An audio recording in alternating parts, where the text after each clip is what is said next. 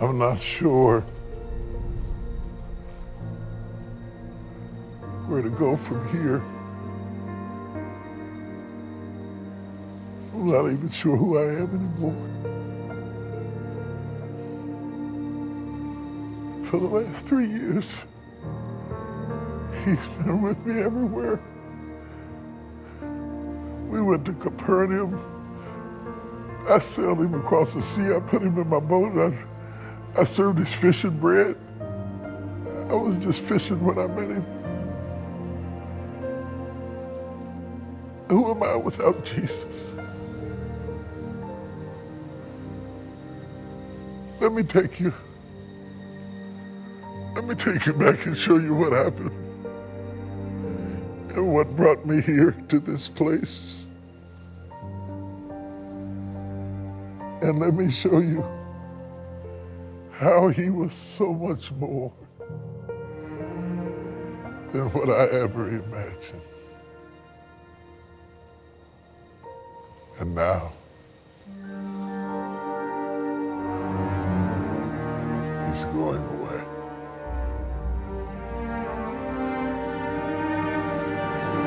Watch this.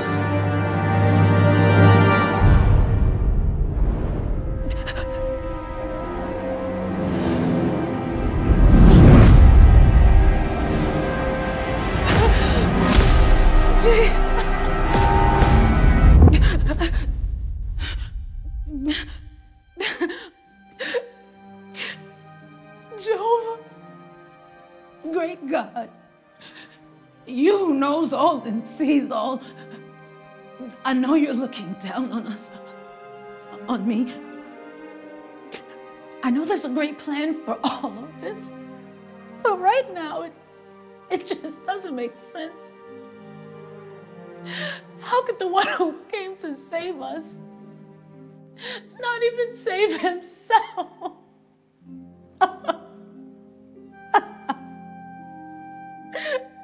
Jesus.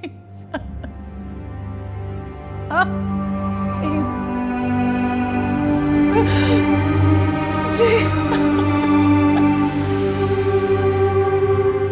Were you able to sleep? Just a little. We kept watch most of the night, fearing the soldiers might come to our home. What about you, Mary? Were you able to rest? No. I just kept seeing images of Jesus on that cross. Couldn't get it out of my mind. It's as if he let them crucify him. Yes, I sensed the same thing. He could have called down a legion of angels to his rescue. He could have struck down those soldiers. At the very least, he could have just got down off the cross, and yet he chose to die. I can't make sense of it right now, but I must believe that there was a greater plan. Look at us, faithful to the very end. He was the one to anoint and wash the feet of the male disciples. Yet here we are, the ones to go and anoint his body. Do you think the guards will permit us to see him? The guards do not fear women. What could we do to them? They know he is... Don't say it. Just don't. We will ask the soldiers to remove the stone so that we can go and apply these oils to his body. Surely they will not deny us this last rite of passage.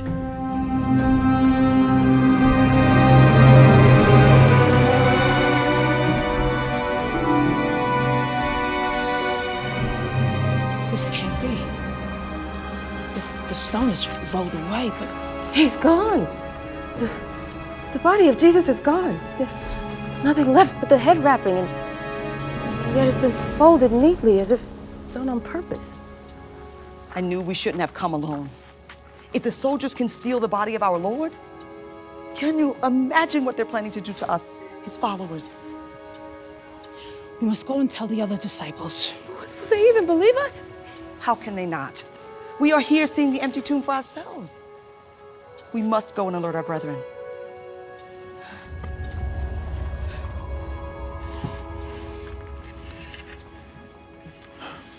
Shalom, Peter. Shalom, John. still doesn't feel right. Jesus not being here with us.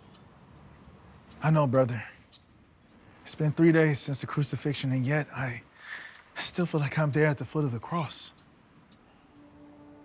I was such a fool to deny him. I should have been there with you. I should have been there with you all. He named me Peter the Rock. And yet when he needed me the most, the rock was the last thing I was. Brother, that is in the past. And remember, he already forgave you, so forgive yourself. And besides, we have much work ahead of us, and we really need you. You're right. The Messiah gave me instructions before he was led away. He told me, once I was restored, to strengthen my brothers and sisters, and I'll do just that. I will not fail him. Not this time. Brothers and sisters, we must stay alert. We must stay vigilant. Even though Jesus is no longer with us, we must remember that we are still his disciples. He's gone. He's gone. Mary, what's wrong? What are you talking about? Who's gone? The Messiah, Jesus. His body's no longer in the tomb. We believe the soldiers have taken his body. What are you all saying? No, you all must be overcome with grief. Jesus is dead and buried in Joseph's tomb. Mary, you were there when we buried him, and even when we rolled the stone in front of the grave. It took 6 men alone to move that stone. Besides, those guards were standing watch all night. We know what we saw. An empty tomb. And the stone was rolled away. Someone has taken our Savior, and we must find him. If you don't believe us, go and see for yourself. Listen, are you all sure you saw what you saw? Destroy this temple, and in 3 days, I will raise it Peter. Peter. Peter. Yeah, what, huh? They're convinced that his body has been stolen, so what should we do? Mary, if what you say is indeed true, then that must mean, well, maybe he has. We must go to the tomb. Wait, Peter, you don't think he actually rose?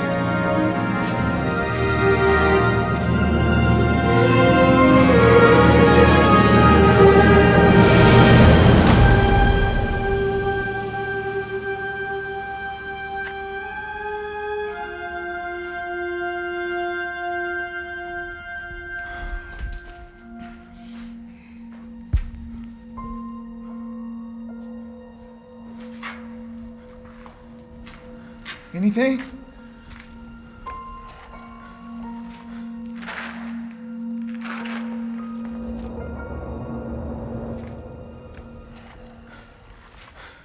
He's not here. The soldiers must have stolen his body, but why? Why would the soldiers take his body? And how many men would it take to move this stone without the soldiers being aware? And where are the soldiers? What does this mean? You know what this means, John.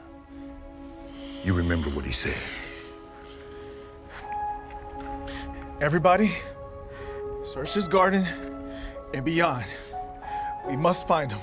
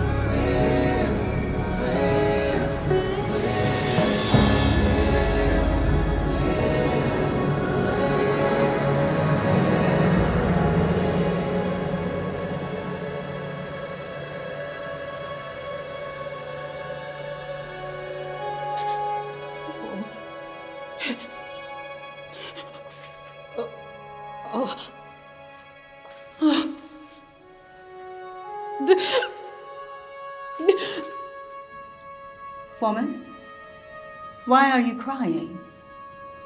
Whom do you seek? I'm sorry.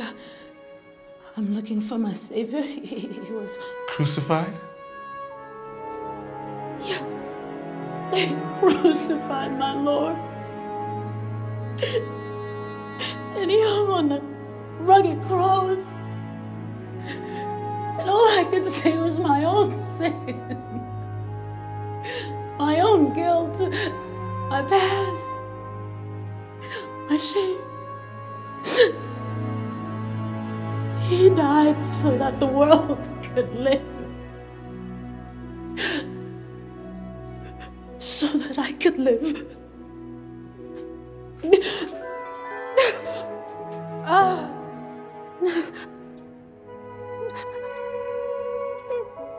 My, what a beautiful garden. There's nothing beautiful about this place. All I see is a place where things are buried. Yes, it appears to be a burial ground, but I see a beautiful garden. Well, you see what cannot be seen. I see what is yet to be. Every garden has a gift. But in order for the ground to produce, the seed must be buried and then watered by heaven's tear. And then up from the ground in its season springs the evidence of life. Flowers and grass, fruit and trees, all growing from the gift of the seed planted in the garden. Woman, why are you weeping? I'm looking for my Savior, sir. He was buried in this borrowed tomb. You loved him. We all loved him. But his love for us was greater. It cost him his life. I see. No greater love than this, than a man who would give his life for his friends. Tell me, where are they? Where are the rest of them? They've gone to search for his remains. And you, why did you stay? There's just something about this place. I perceive you're the gardener here. Please, if you know where he is or have any idea where his body is, tell me so I can go and anoint him. Mary, look on me.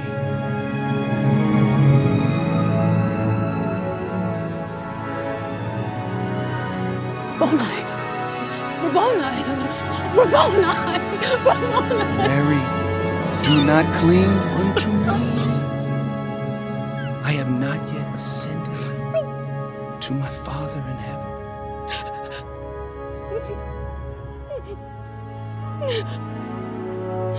Master! Yes. It is you! Mary, let your fear be gone. All is well. I have gathered the keys to death, hell, and the grave. The sting of death is gone. Hell has no victory over anyone who believes in me. Now, I need you to go. Tell the disciples what you have seen here. Their faith needs to be renewed. You tell them that you have seen me. And I must go, ascend to my Father, your Father, my God, and your God. Jesus, you rose again. You are alive. You rose just like you said you would.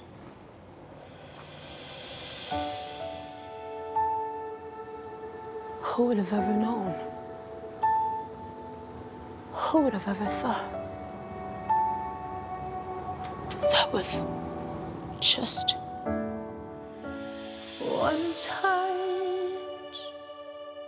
one touch was all I needed that it would be okay. And one look was all he gave me, and all of my fears ran away. He freed me from the hurt that tried to hold me. He freed me from the guilt of my past, and he changed my story. And never will I be the same since I saw him.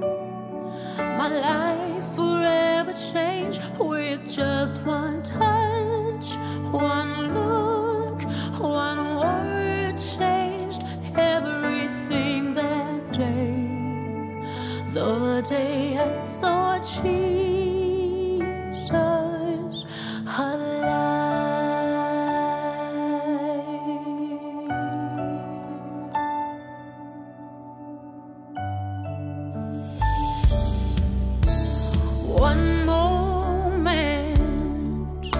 One moment in his presence, I felt a love I've never known.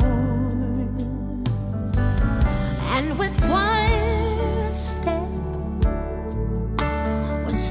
in his direction, I knew I was where I belong, standing with the one who came from glory, standing with the man who came and changed my story. And never will I be the same since I saw him. My life forever changed with just one touch, one look, one word changed everything that day. I was lost and you found me. That day I was sinking and his love rescued me. There I was broken and empty, but then I saw him and he saw me. And never will I be the same since I saw him. My life forever changed with just one touch, one look, one word changed everything that day. The day I saw Jesus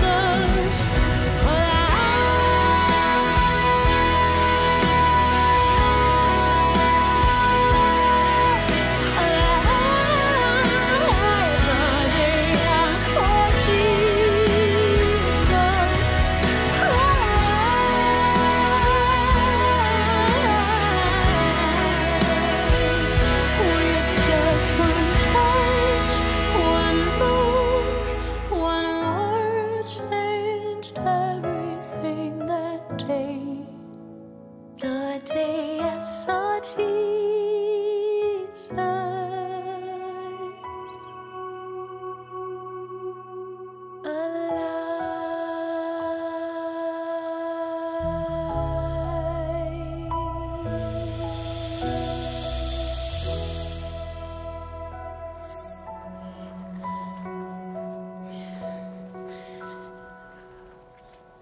I've seen him, Peter.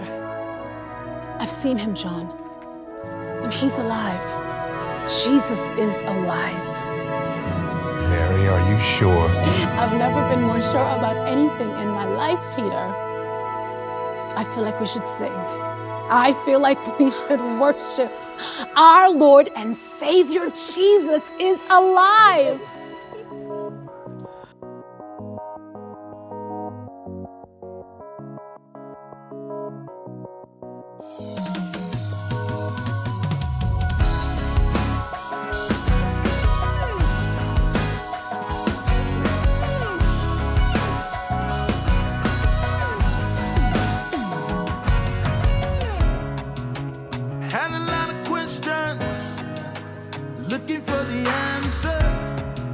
My soul was searching for a home it never had.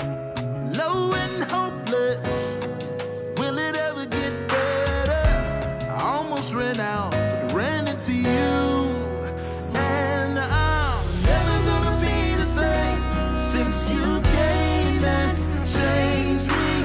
Never will forget your name, the name of Jesus saved me. Never will forget the day that my life changed. Now that I found you, I am proof that Jesus is alive. Yeah, yeah. So he's alive, he's alive, yeah. So he's alive, he's alive, yeah. Had a lot of questions, looking for the answers. My soul was searching for a home that never had. Low and hopeless, will it ever get better? Almost ran out, but ran into you. And I'm never gonna be the same since you came and changed me. Never will forget your name, the name of Jesus saved me. Never will forget the day that my life changed. Now that I found you, I am proof that Jesus is alive. Never gonna be the same. Said I never will forget, Never will forget your the name of Jesus. That my life changed. Now that I found you, I am proof that Jesus is alive. Yes, he is. Do you believe it? Yeah. Do you believe it? Yeah, yeah. So he's alive, he's alive, yeah. He's alive, he's alive, yeah. So he's alive, he's alive, yeah.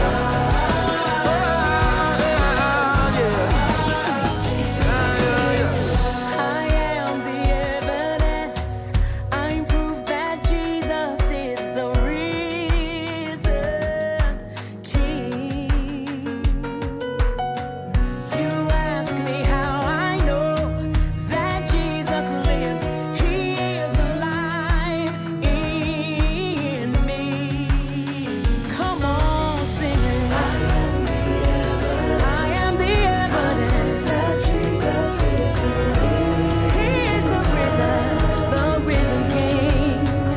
You ask me how I know that Jesus is alive. He is alive in me. I am the evidence, That Jesus is the risen King. There's no doubt in my mind that Jesus is alive in me.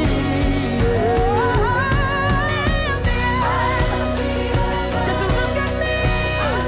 That Jesus is the risen King.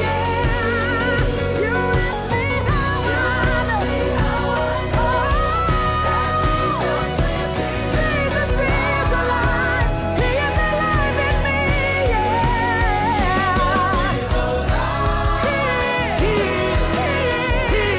Inside of me. He's alive in me, and I'm never gonna be the same. Since you came and changed me, Never will forget your name. the name of Jesus is saved. Never will forget the day that my life changed. Now that I found you, I am proof that Jesus is alive. So he's alive, he's alive. I believe it in my So I believe it in my heart.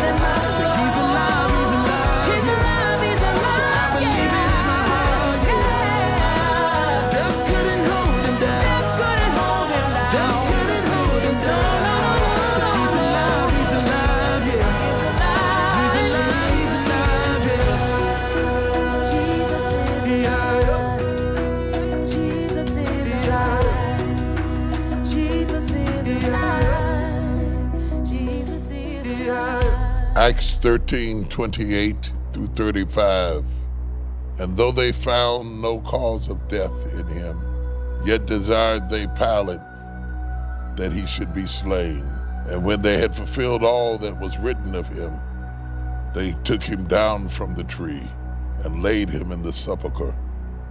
But God raised him from the dead.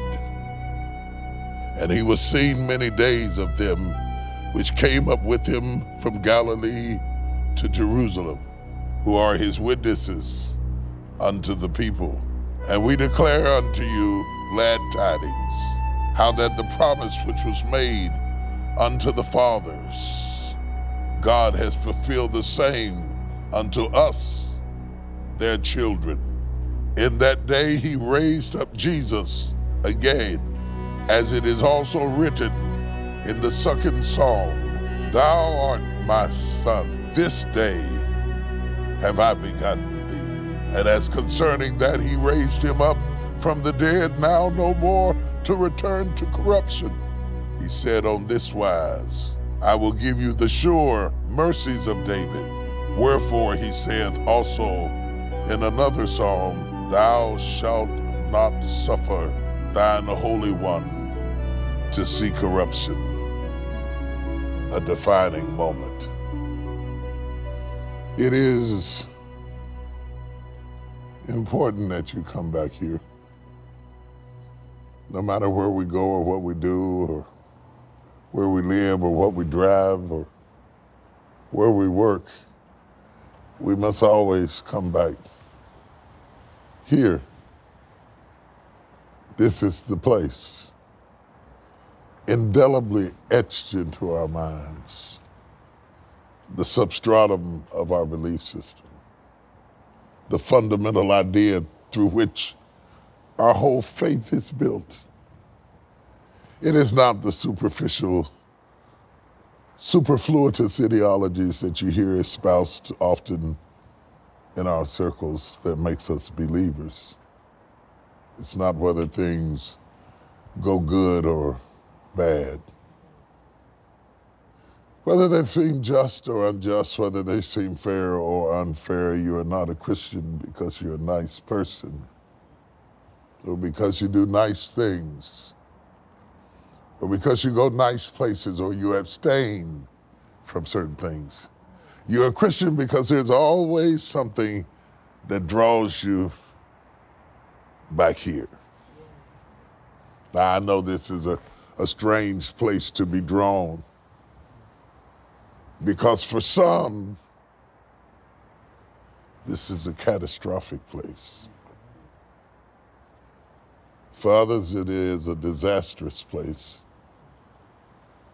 And for some, I would dare to say that it is even a disappointing place because they did not expect Christ to be crucified.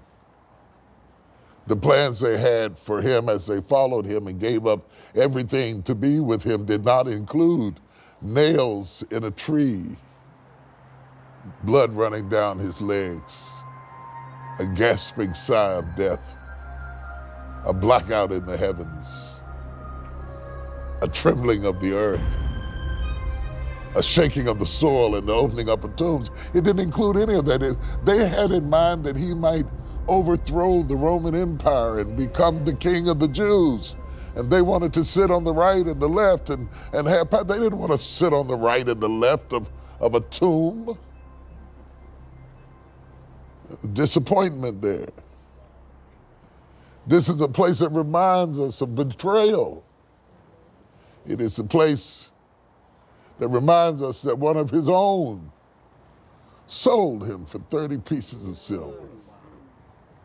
It reminds us that in this life we will be betrayed, no matter how good we are, no matter how well our intentions are, that ultimately somewhere along the way we will run into someone who says that they're actually with us and in fact they really are not, and they will betray us, and we have to live with that.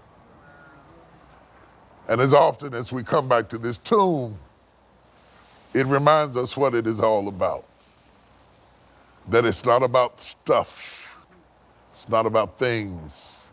It's not about the accoutrements of life. It's not about the acquisition of fame or fortune or talent or people. The life is filled with tombs. Oh yes. Life is filled with tombs. The scripture I read in your hearing is taken out of Acts. It is written where Paul comes to Antioch and he shares with them the story of the death, burial, and resurrection of our Lord and Savior Jesus Christ. And he does it in graphic terms. It is littered throughout the scriptures. It was prophesied from the very beginning. It is prophesied from the Old Testament to the New. It is reflected from the epistles to the book of Revelations. While the Old Testament looks forward to it, the New Testament looks back at it. And this is the hinge of our faith.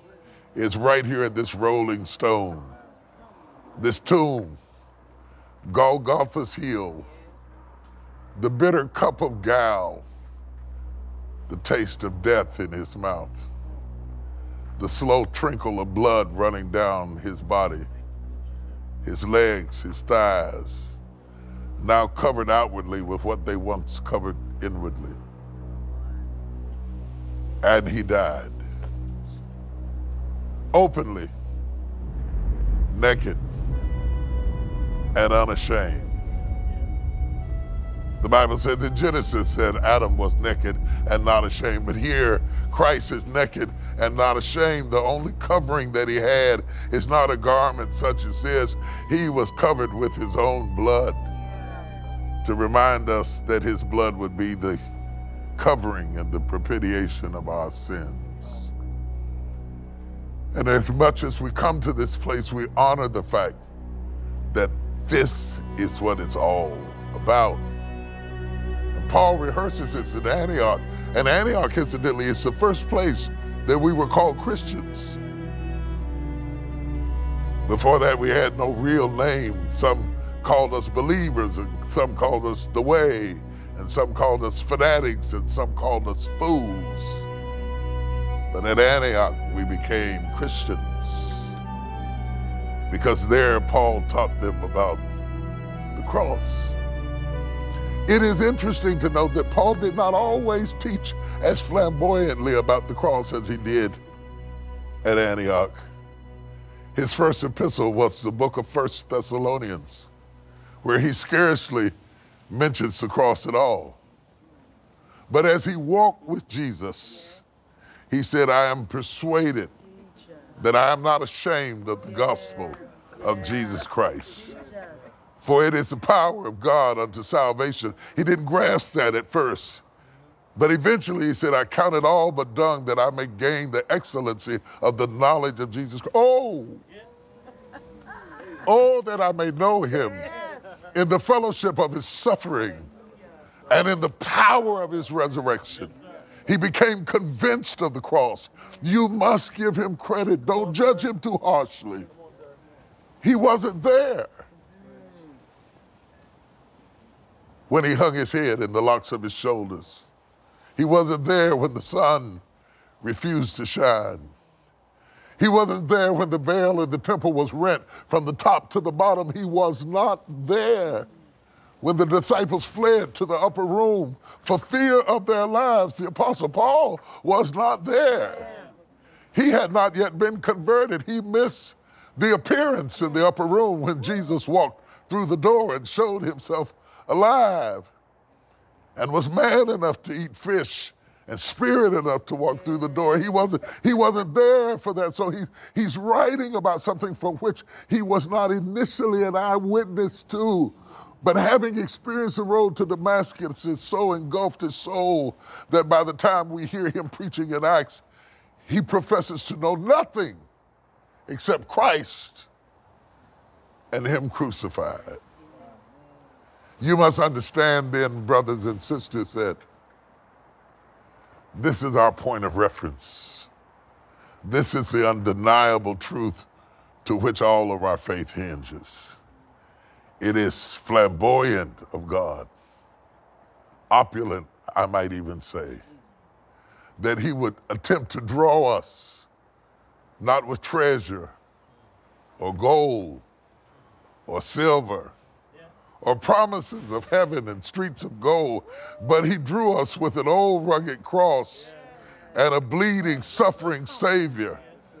To a graveside service, he says, whosoever will, let him come.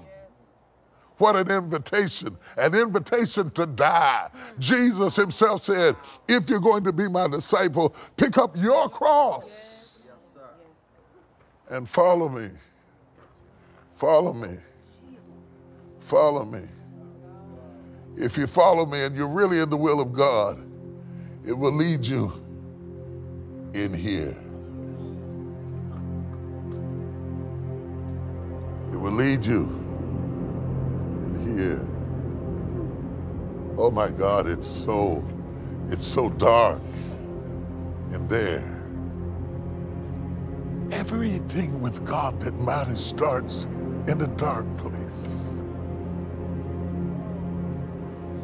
From the creation in the book of Genesis, when the Bible says the evening and the morning was the first day, it doesn't start with daybreak, it starts with night. For everything that God will ever do will always start in a dark, dank place. A claustrophobic place. A place that almost asphyxiates us. A place that we think that we cannot stand. It is not attractive, it is not beautiful, it is not opulent, it is not bedecked with jewels or precious stones or pageantry. Oh no. It is a dark, dank hole, a cave, a cavern, a grotto. It all starts in the dark. Life itself starts in the dark. It starts in the womb of a woman where no light can shine at all. An occasional moving of a knee or a jabbing of a toe down in the womb of a woman is where all life begins. And as we come to this cross, it is a defining moment because it is definitely a tomb. It is a tomb that has been borrowed for Jesus to use, not to stay. You never borrow something unless you know you won't need it long. It is absolutely a tomb. It is where the dead are placed. There is a place for him to lay and a death napkin to cover his face. And the Bible says that when he rose from the dead with the luxury of utter confidence, he didn't leap up like I would have and run out the door. He sat up and folded up his death towel, folded it up with the confidence of knowing that no man takes my life. I lay it down, and if I lay it down, I'll pick it back up again. And he had the grace, the nerve, if you will, to be neat in the way he arose from the dead, because this is a defining moment. It is not a distraught moment. It's not a chaotic moment. It is not a catastrophic moment. It is not a pain-filled moment. It is a defining moment. It is a moment that will cost you your life. It is a moment that you will be crucified for. It is a moment that you will be thrown into snake pits for. It is a moment that you will be beheaded for. And you will do it willingly because of this defining moment. It is a moment where Stephen will be stoned to death and smiling, looking up into the heavens at something better than this old world will ever be able to afford. And he was able to smile because he had experienced this one defining moment. A stone has been rolled away from a dark place. It is absolutely a tomb, but it is also a womb. Come on. You must realize that Jesus' tomb was a womb. There is some synergy between tombs and wombs. Tombs and wombs, tombs and wombs are always inextricably connected, one with the other. There is little difference between the tomb and the womb. You must realize that. For a baby to be born into this world is to die from the world he lived in. He cannot be born to the present without dying to the past. He must forsake one in order to attain the other. He must leave the sanctity of the warm, dark cavern his mother has prepared in her very own body and be vacant. To be absent in the body is to be present in the world. The tomb, our brothers and sisters, is a womb. But never forget that the womb, the tomb is also a womb, and the womb is also a tomb. As you bury your loved ones and you put them in the tomb, always remember what I taught you, that their tomb is also a womb. It is a passage from one world into another. It is the gateway through which we access that we can attain no other way. To be absent in the body is to be present with the Lord.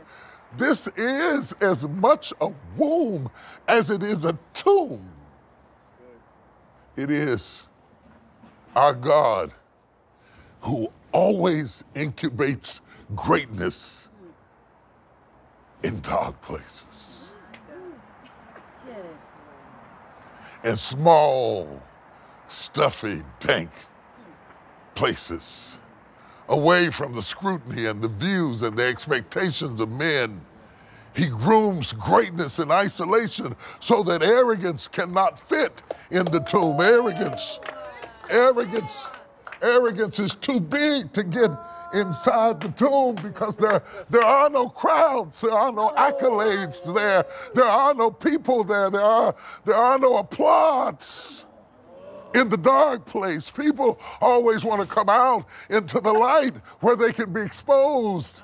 But God does his work in the dark, in the shadows, in the dark place. And we must always come back to this. No matter how high you get, you must always come back to this. No matter how far you go and who loves you and how they care for you and how they see about you and how they promise you and how they're there for you.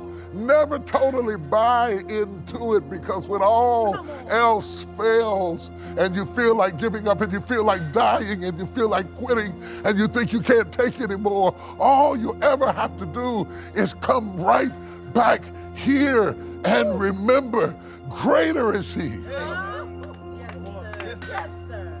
Greater is he that is in you than he that is in the world. This is why he came. In the Old Testament, you see, their point of reference was the Passover night.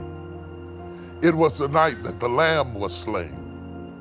And when the lamb was slain and Moses had them put the blood on the doorpost and the lintel, it became the point of reference that all through the Old Testament, God referred to himself as, am I not the God who brought you out of Egypt? Am I not the God who brought you out on eagle's wings? Am I not the God who delivered you from the hands of Pharaoh? Am I not the God? He always referred them back because this is your default setting. It was the default setting of the early church, the Old Testament church. They couldn't look at the cross. It hadn't occurred yet. They had to look at the shadow, which was the lamb, the innocent, spotless lamb who was snatched out of the lamb fold that night of the Passover, wondering, what have I done? I have done no harm at all. And yet he saw the knife raised and he died, an innocent lamb, so that guilty men could live. so that Hebrew slaves could become sons, so that the bound could become free, so that the shackled could be loose, so that the addicted could be liberated. Yes. Do you hear what I'm saying to you? The Old Testament church ecclesia called out of their slavery, was called out only to always remember that it was through the blood of the innocent lamb that they were able to have the freedom, that they were able to experience the Paschal, the lamb. The lamb. The lamb was just a shadow of which Christ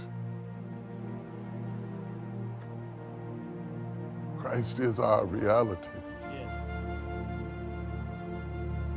Let us not forget that it is by his stripes we are healed. That he was wounded for our transgressions, and he was bruised for our iniquities, and the chastisement of our peace was upon him, and with his stripes we are healed. And let us not be so arrogant that we blame the Romans or the Jews, because the truth of the matter is, it is our sins that crucified the Lord. Our indulgences, our excessive behavior, our compulsive behaviors. It is us that crucified the Lord. He redefined what love is. For God so loved the world that he gave his only begotten Son, that whosoever believeth in him should not perish but have everlasting life. This was how God expressed love. This is God's love language. It's not acts of kindness, it's not pleasant words, it's not service, it's not touching, it's dying is God's love language. When God gets ready to show how deep and intense and rich his love is, he does it by dying. So much so that the Bible called the cross his passion. Can you conceive that God loves you with such passion that the only way he could find to express his utter adoration, his complete enthrallment with you, his absolute fascination with you, his complete love for you, his caring for what you've been through, and how you've suffered, and how you've endured. That Jesus is the lover of our soul, and when he got ready to make love to us, he didn't rent a room. He borrowed a tomb and laid on a cross and died and called it his passion. God so loved, God, the infinite power, so to the infinite degree, love, the infinite emotion, the world, the infinite chaos, that he gave the ultimate gift, his only begotten Son, the ultimate sacrifice, that whosoever believeth on him shall not perish, but have everlasting life. And if you don't believe that, then this is just another holiday for you to hang out with your friends, get high on your weed, get drunk off of your wine, have a good time and go play golf. But don't pretend to be religious if this is not a defining moment. If this is not the kind of moment that no matter how far you get out of his will, like a magnet, it keeps pulling you back to him over and over again. If this is not the kind of moment that no matter how far you get away from shore, it pulls you back like an anchor back into your rightful place, then this is just a holiday to play games and have fun and enjoy yourself. Go to the strip club, have a good time, celebrate the way you celebrate. But for us, it is a defining moment when life seems crazy, when life is confusing, when it's unfair, when you lose your baby. It defines a moment When your husband walks away, it defines the moment. When you lose your job, it defines the moment. When you feel like you're about to lose your mind. Come on. On a hill, far away, stood an old rugged cross. 'Twas a wondrous attraction for me. That's what it is to us. It's getting up power. It's resurrecting power. This is a defining moment because the greatest enemy in the world is death.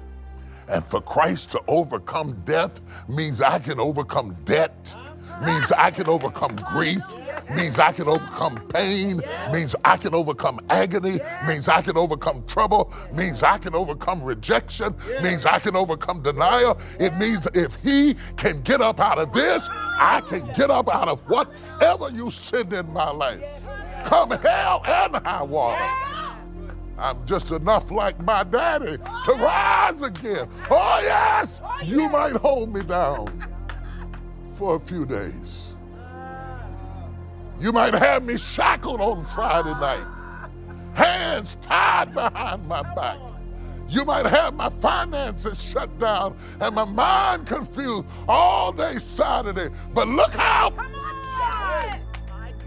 Look out! Because Sunday's coming. And they didn't make a stone he couldn't roll away.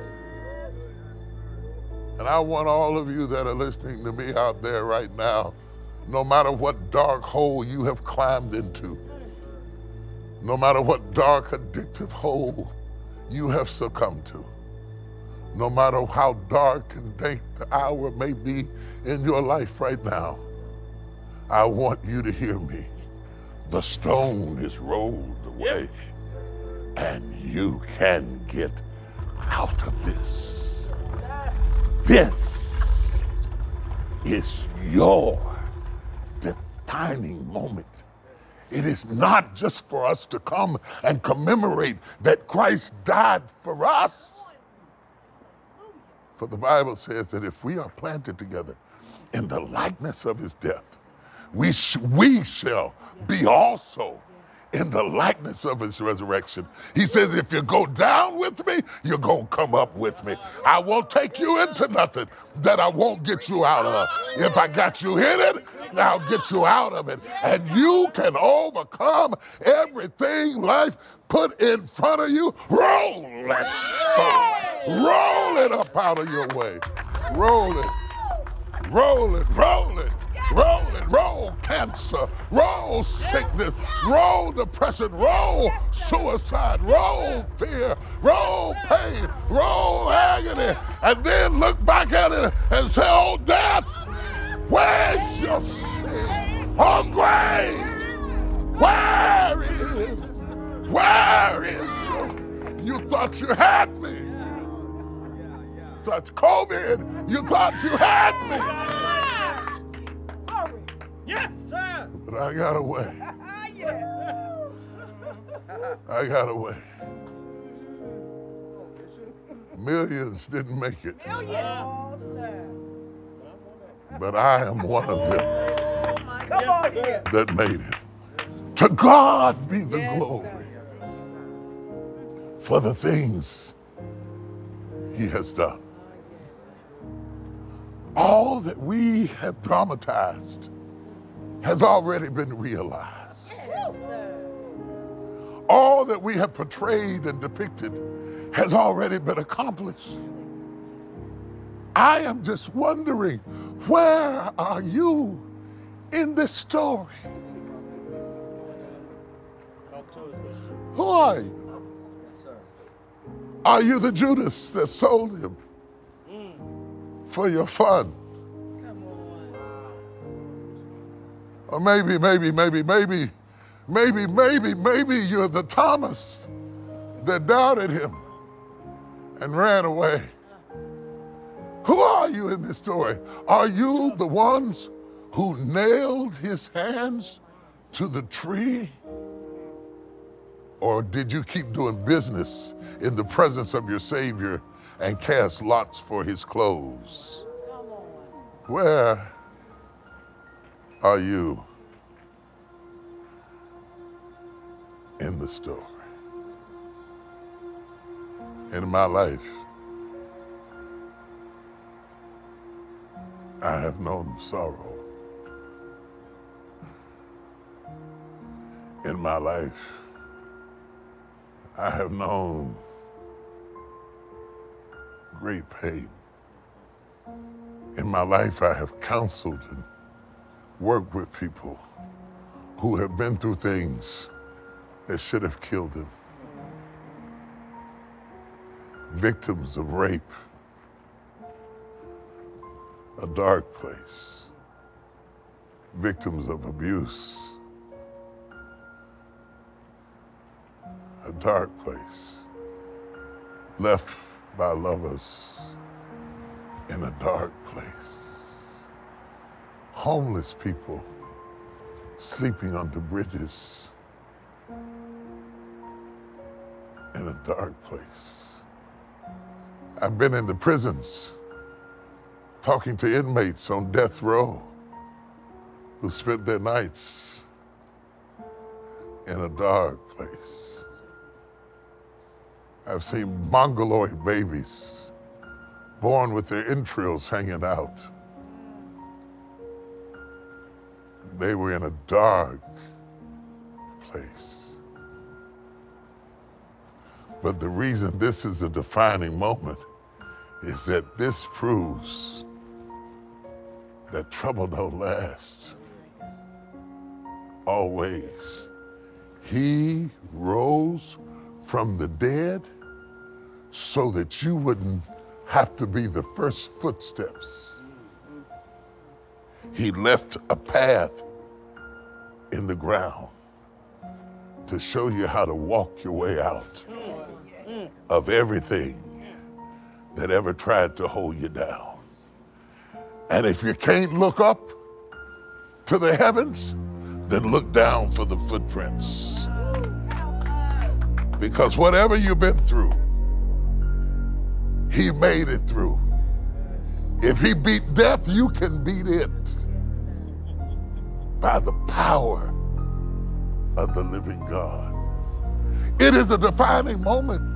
As I conclude, I want you to understand the great thing is that it is a defining moment.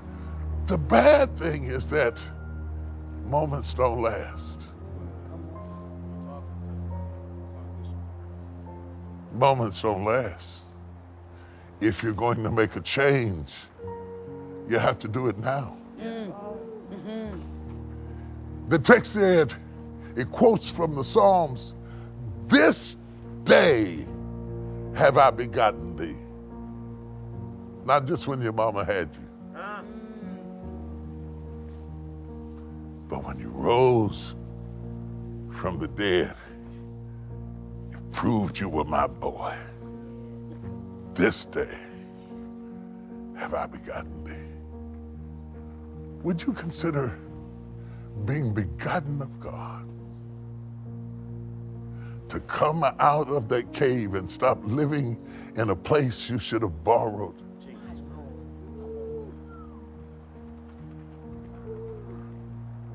You were not meant to live there. Just because you lay there doesn't mean you have to live there. Come out. The angels have rolled away the stone, and you have an opportunity. And something you can't buy in any mall, you can't Google it, Amazon won't deliver it. I'm talking about eternal life. It's not in your cell phone, it's not an app you can download, but you can have it for free. Because once they roll the stone back, it never closed again. There is a way out of everything you're dealing with today. There is a way out of everything you are dealing with today. If you have the courage, just a simple courage, the simple courage, you may have to duck your head a little bit. You may have to humble yourself a little bit. You may have to lower yourself. You may even have to get down on your knees. But if you make up in your mind you're coming out, you're coming out even if you have to hold on to something. Yes, sir. Even if you have to grab something and push away, 1 foot at a time, little by little, day by day, step by step. I'm not what I ought to be, but I'm not what I used to be. Yes, sir. I'm on my way out. I'm coming across. I'm coming over. I'm coming through. Sir. That's how you get out of it. You don't always leap out, but you always come out. You come out because God has something out here for you that's better than where you've been laying. Yes, sir. Jesus laid in the tomb 3 days and 3 nights, but he did not live there. Yes. He came out with all power in his hand. And so can you. This day have I begotten thee. This day, 24 hours, this day have I begotten thee. This is the most important day in the history of the scriptures, not the parting of the Red Sea. This is the most important day in the scriptures, not when Noah got off the ark. This is the most important day in the scripture, not when Abraham's name was changed. This is the most important day in the scripture, not when the children of Hebrews came over into Egypt. This is the most important day in the scripture, not when Lazarus was raised from the dead. This is the most important day in the scripture, not when Mary was found with child. This is the most important day in the scriptures. God said, this day have I begotten thee. This is my beloved Son, in whom I am well pleased. I want to say to you, you're running out of excuses. Wow. Help us. Talk, sir. And you, my friend, are running out of time. A day only lasts so long.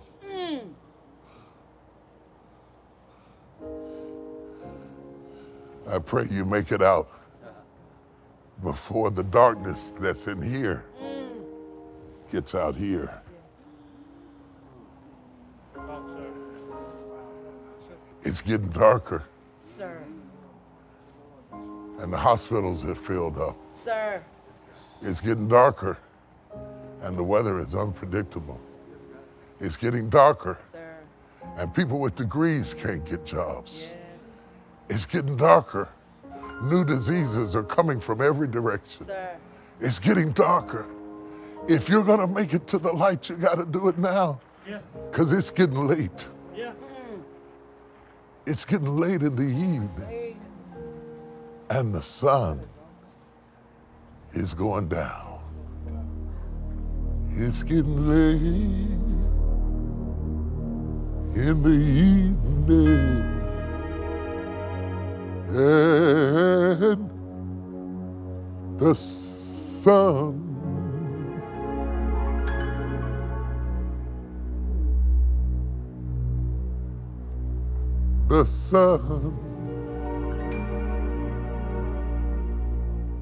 is going down. Don't let this day pass you by. Can I pray for you before we leave? I want to pray for you that you might accept this Jesus into your heart, pull you out of your dark place, out into the open, so that you can receive the marvelous light of his presence. I want to just pray for you. I don't care what your net worth is. I don't care how many degrees you have. I don't care whether you're married or single. I don't care about any of the things that you put all your energy and effort to, because none of it means nothing if you miss this day. This day have I begotten thee. And you are running out of time.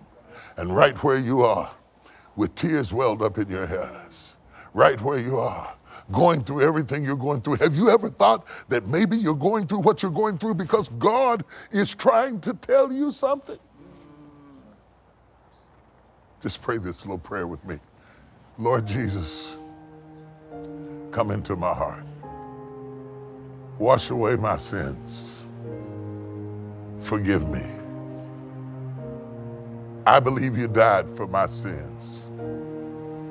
I believe you rose from the dead. And this Resurrection Sunday, I'm getting up to. In Jesus' name, amen.